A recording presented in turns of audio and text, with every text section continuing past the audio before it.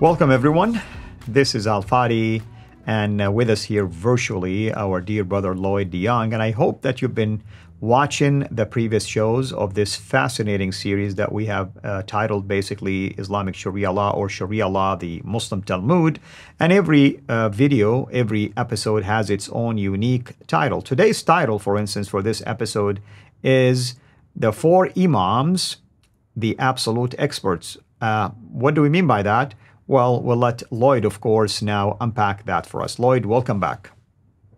Thank you. Thank you very much, Al-Fadi. Glad to be here. So if you can give just a brief overview, once again, what do we mean by the four Imams?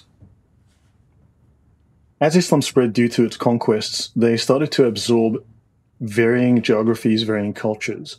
And there was dissension, there was disagreement, but also there were different legal systems, different cultural ideas, which were coming into conflict within the Islamic Empire. So you go to one place and they had different sets of rulings than another place. They had to form a consensus. They had to have one set of ideas that was consistent across the entire empire. And the Sharia is the greatest intellectual achievement of these Islamic scholars. It took, in total, roughly 900 years to complete. And there were four Imams who are credited with founding these major schools of Islamic law, jurisprudence, that have become the dominant schools that have the most correct opinions. Now, I'm going to introduce this in pieces, and later on I will come back to it and add more because it can be overwhelming. But we will talk about these four Imams. We'll name them. We'll identify their status within Islam, and then we'll also introduce some terminology today. Wonderful. So why did we call them the absolute experts? So let's have a quick look at my slides. Now, notice it states here, again, we're going back to the reliance of the traveler. Notice that these four Imams are considered Mujtahids Mutlak. You'll see this title up here, Mujtahids Mutlak. They are absolute experts. So they are absolute experts in Islamic legal reasoning. They are Mujtahids Mutlak. And these are Abu Hanifa, Malik, Shafi, and Ahmed. They are obliged to know what relates to every subject matter in Islamic law. So they are considered people who are guided, who are infallible, inerrant. They cannot make a mistake because, again, we've shown earlier that Allah's hand is over the group and they cannot make an error. So their word is final. This is the final understanding, the final interpretation of everything within the sources of Islam. Yeah, it's absolutely fascinating to me, by the way, brother, because it shows how Islam is man-made religion. And here we go. We're talking about mere men who are sinners, and somehow they have this absolute power to decide. That is correct. We will discuss them in more detail as we go through, but that is quite correct. So notice they mentioned that there used to be many schools of fiqh, or madhabs, as they are commonly called. But it is quite otherwise with the four schools whose Imams have spent themselves in checking the positions of their schools. These are the four Mujtahids Mutlak. Their scholars have achieved safety from textual corruption and have been able to discern the genuine from the poorly authenticated. They're saying that these are the only valid schools. These four schools are the only valid schools. Of course, Al-Azhar University, the Sunni world today, recognizes the Jafari school of the Shia. Right. But these four schools, these four Imams, are the only ones who have developed a trustworthy, reliable, correct understanding of the Quran and Sunnah. Only they are valid schools of fiqh. Yes. Now, if you'd like to jump in, please go ahead, Al-Fadi. I'll be happy to have you do that.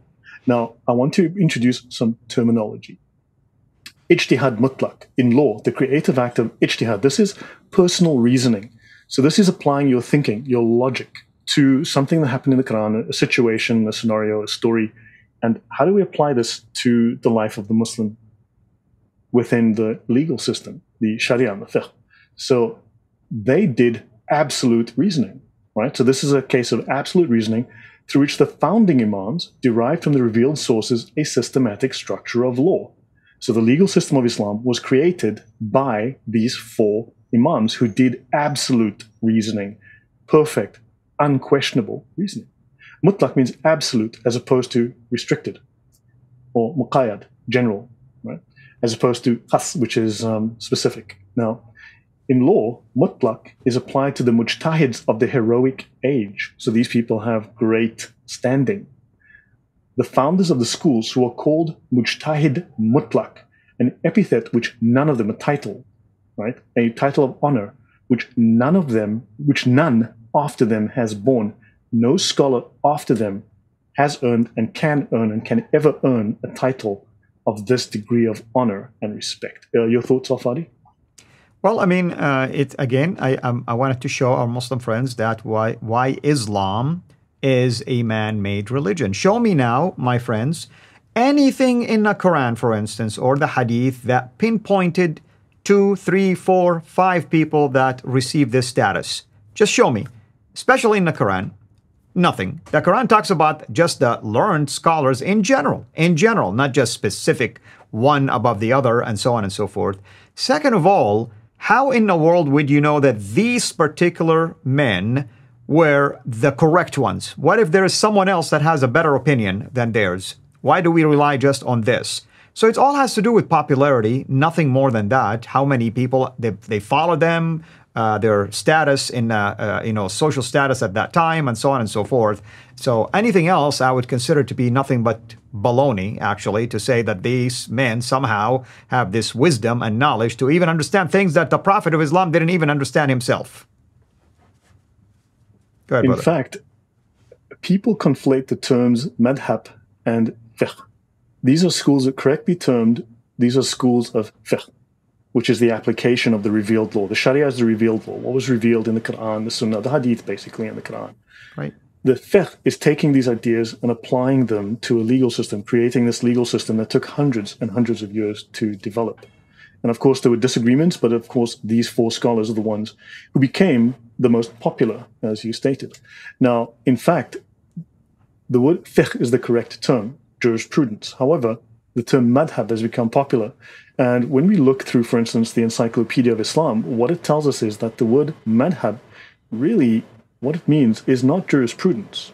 It means persuasion. They were the most persuasive. They founded the 4 most compelling schools of persuasion. Therefore, they're the most popular. Right. Well said. All right. So now I want to bring up, just briefly, I will mention theocratic systems and their difference with a Western legal system. So let's look at a theocratic system like Islam. Theocratic legal systems, right, basically have a revealed scripture, like the Torah for the Jews. Of course, you have the Quran for Muslims. There are prescribed rules of exegesis. So you take the revealed scripture and you run through prescribed rules of exegesis, and from there you extrapolate a religio, political, legal, and social system.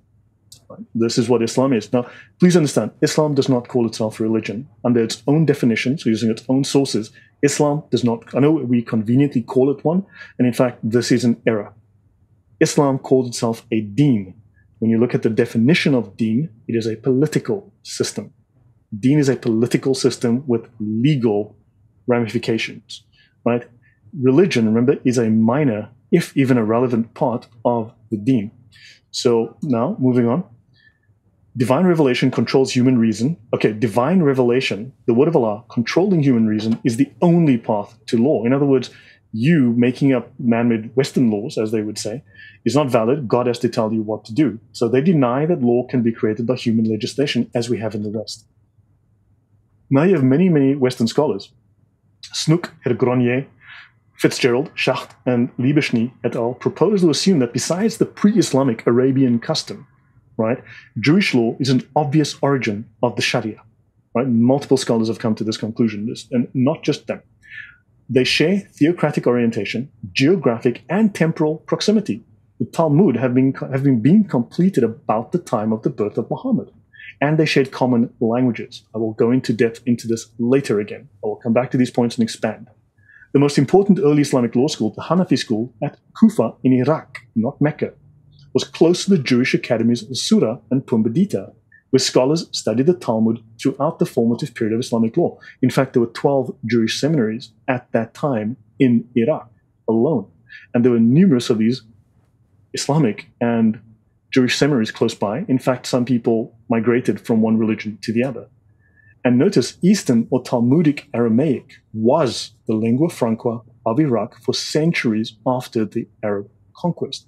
Hence the preponderance of Aramaic and its presence within the Quran. I'll pause here. Wonderful, brother. Thank you so much. Again, this is really fascinating to me because it's stuff that I grew up learning about or sometimes read about, and I mean, I have to be fair, unless, like you stated it earlier, I mean, in fact, I went to Jamiat Qura, the University of Qura, with the intent to now get a degree in the field to become a judge at some point. But I can't say that every Muslim really takes that path, or every Muslim knows every single thing about these rulings. That's why they always want to refer to the Imam, or they want to refer to a more learned person. But that doesn't mean also they want to deny what they're told. If they hear an opinion, they're going to follow it if they are sincerely seeking, of course, knowledge. But if they know something and they go against it intentionally, they know also they're going to get themselves in real trouble. And oftentimes, sadly, it could be not only a jail or lashing, it could be even the loss of life. So I hope everyone who's watching, especially our Muslim friends, are beginning to learn more and more about their own Sharia law and understand why it is absolute bad news as opposed to the good news of our Lord Jesus Christ. Until we meet again next time, have a blessed day.